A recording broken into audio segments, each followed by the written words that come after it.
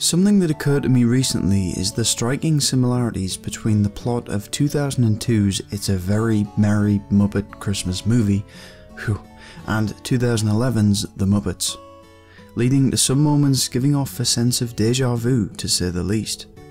This is a topic that I haven't seen brought up elsewhere, so this should be an interesting watch for you all. Although these two movies appear vastly different on the surface, with one being a smash hit that relaunched the franchise, whilst the other is a lesser known TV movie loosely based on the festive classic It's a Wonderful Life, they actually have very similar central plot points buried within them. The opening of The Muppet Christmas Movie, let's just stick with that, shows us a distressed Kermit, as the Muppets are tied to a contract, meaning that if they don't raise a large sum of money to pay off a debt by Christmas Eve, they'll lose the Muppet Studio. Sound familiar? Although slightly different in its approach, the 2011 movie sees the Muppets attempt to raise a more specific $10 million in order to avoid losing their studio to the hands of an evil oil baron. The business-oriented antagonists of both movies happen to be named Rachel Bitterman and Tex Richman, with both of these characters' surnames parodying stereotypical traits of villains. So the 2011 movie basically recycles this joke with a new coat of paint, but actually pulls it off better in my opinion, which is the case with most of the borrowed material I've picked up on so far. The Muppets band together in both movies to put on a show in order to raise enough money before a strict deadline. They actually fail in both instances after initially thinking they've succeeded, i.e. Fozzie delivering the bag of money on time only to realise it's the wrong bag, and the cash counter displaying an incorrect amount raised, meaning they were in fact, as Fozzie puts it, nowhere close at all. But further events transpire that lead them to eventual success by the end of both films, or in the post-credits in the case of the Muppets. Miss Piggy is also noticeably absent in both instances, having gone off on her own after a supposed rise in stardom. This results in Kermit somewhat reluctantly trying to get hold of her in both films, as she's the one missing component that makes the Muppets complete. Yeah, but don't give up, guys. You know, I'm sure someone will come through. Someone like, Oh, well, I don't know, just somebody. You know. Yeah, somebody will, All right, I'll go get her. Yeah, right. Well, looks like we got everybody, so we can plan our telethon and raise that $10 million. Well, not to everybody. I think everybody's here. Where's... All good. Miss All done here. Piggy. Kermit, we're going to get Miss Piggy, right? Okay, you're right. We'll go get Piggy. The corporate buildings of Bitterman Bank and Development and Richmond Oil bear similarities too, with our antagonists both residing at the top of these buildings. Inside they have their own offices wherein most of the evil scheming takes place. But most significantly, both Bitterman and Richmond are allied with former Muppets, being Pepe with Bitterman and the duo of Bobo and Uncle Deadly with Richmond, though these characters redeem themselves by the end of both films. As for the motivations of the villains, they both hate the Muppets and want to own the studio for the sole purpose of demolishing it. There's oil under the studio. Yeah, I can smell it.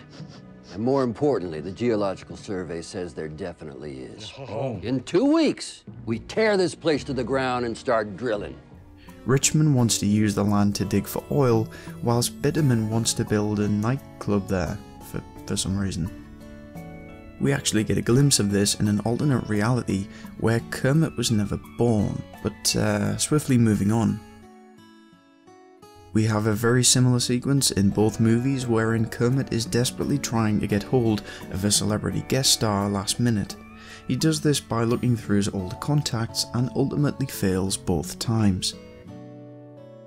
Later on in the Muppet Christmas Movie, we see Pepe hiding under Bitterman's desk, where he overhears a conversation about her changing the contract, ensuring that the Muppets will lose the theatre.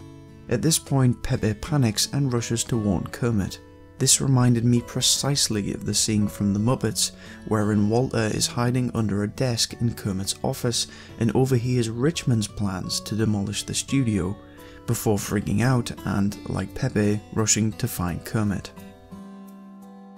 When hope is all but lost in both movies, Kermit approaches the antagonist and asks nicely for the theatre back, trying to make them see why it means so much to them. Yeah, and the Muppets are like a big family. Well, and for us, that theater is like our home. Ms. Bitterman, why can't you understand what this theater means to us? It's our dream. Which ultimately fails in both instances. The Muppets time to give up your dream. The answer is no. Well, you could have just said that. Though this does create some consistency and emphasises Kermit's kind and determined nature, before he crumbles, that is.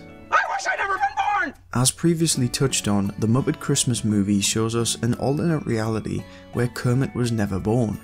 It's here where Kermit meets a homeless gonzo performing in a mall. It's a really touching moment that's probably one of the highlights of the film. The reason I'm bringing it up here is that it evoked the same feeling as seeing Fozzie in his dressing room in the 2011 movie, with both of these beloved characters being at a low point in their lives, until Kermit puts things right. Everyone matters. Everyone for worse or for better.